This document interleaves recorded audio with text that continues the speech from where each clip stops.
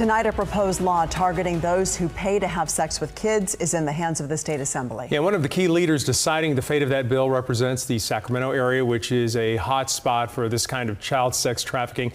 Assemblyman Kevin McCarty leads the Assembly's Public Safety Committee, which will consider the bill in the coming months. So KCRA 3 Capitol correspondent Ashley Zavala found out where he stands on this. Here at the state capitol, that bill, SB 1414, is halfway through the state's lawmaking process. The proposal attempts to make it a felony to solicit or purchase a child for sex, because right now in California it's considered a misdemeanor. But some state senators forcibly added changes to this measure that would exclude 16 and 17-year-olds from the definition of a child. That's the question before Assemblyman Kevin McCarty. Will he let that stand? They're still kids, they're not adults. Assemblyman Kevin McCarty signaling he also has issues with changes made to SB 1414. The bill attempts to ramp up consequences for customers of the child sex trafficking industry. McCarty leads the committee that will hear the bill next. He represents Sacramento and its stretch of Stockton Boulevard, where child sex trafficking is rampant. We passed some laws the last couple of years that sometimes I think that maybe we didn't make the right call, and I think it's gotten worse in areas like Stockton Boulevard in recent times. And I do support some of these efforts to bring more tools to go after this issue. The state Senate's Public Safety Committee forced changes into the bill earlier this year to not consider 16 and 17-year-olds as children.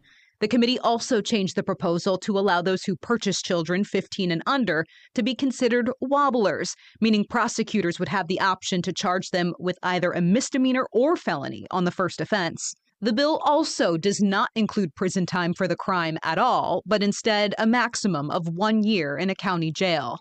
On the Senate floor Thursday night, Senator Nancy Skinner defended the changes. Laws are funny things, and they are.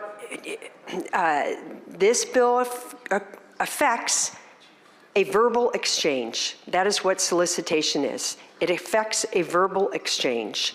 And so the amendments that were made, we're trying to make appropriate. Other Democrats suggested this issue overall is a liability for the party. But they shouldn't have to live a life determined by what happens to them by others at a very young age, and by have the Democratic Party of California say it's okay. Republican State Senator Shannon wrote the original proposal to make the crime a felony with prison time. We're hopeful that we'll be able to accomplish some of that in the Assembly. Assemblyman McCarty could not say exactly what his committee will do with the bill, but he says he looks forward to reviewing it. A hearing has not yet been scheduled for the proposal.